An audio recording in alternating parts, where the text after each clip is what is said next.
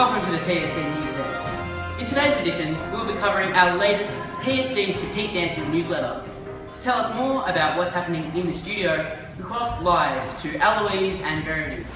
In the studio, our petite stars will be working on fast and slow. In Petite Ballet 1 and 2, we'll be working on the number 5. 1, 2, 3, 4, 5.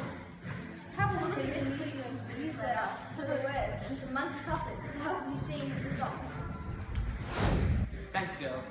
Now we cross to Maddie and Hannah to tell us about the songs we've been dancing to. Today in the studio, we are listening to the Wobbly Walk, the Pom Pom Party, the Dancing Face, and the Tumbler Top Rock. Great songs. I just love the Wobbly Walk. Now, a message to all our mums and dads. Have you checked your diaries? To tell us all about our exciting upcoming events, we cross live to our notice board with Ashley and Katie. First of all, we have Photo Day on Sunday the 23rd of August.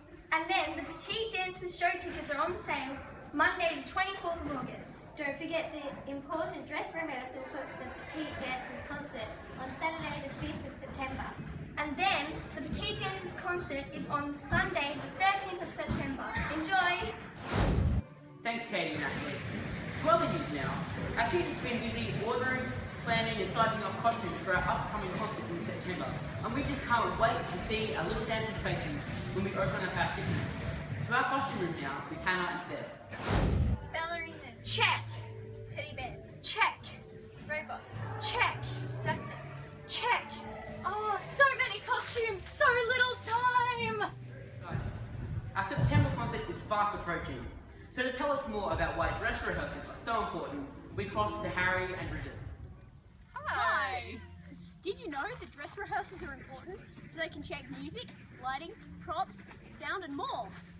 For many of these students, it's their first time on the stage and we want them to be familiar with it.